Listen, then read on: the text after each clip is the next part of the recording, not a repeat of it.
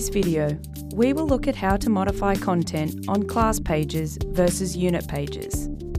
Remember, the purpose of a class page is to store and create content relevant to your current class of students in order to collaborate on a course. Alternatively, unit pages within courses are used to create and store content that you want to be reused year after year and across a cohort of students studying the same subject.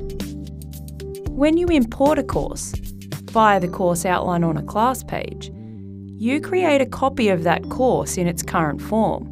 Any changes made via a class page will only affect the class level of that course. Once a course has been imported to a class, you can modify activities or add activities for your students.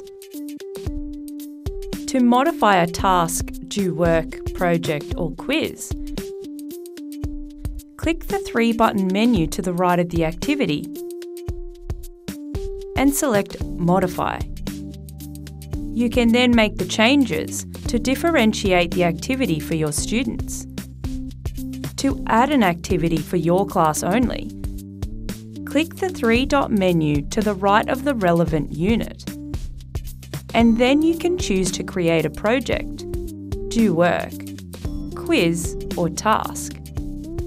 If you would like to make changes or add an activity to the course for all students studying a course, you will need to modify the course from the unit page.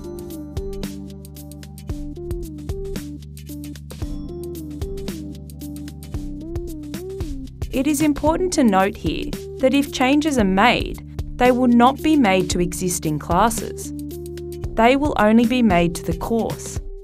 However, you can copy new activities you have created by selecting the Export to Classes next to the task.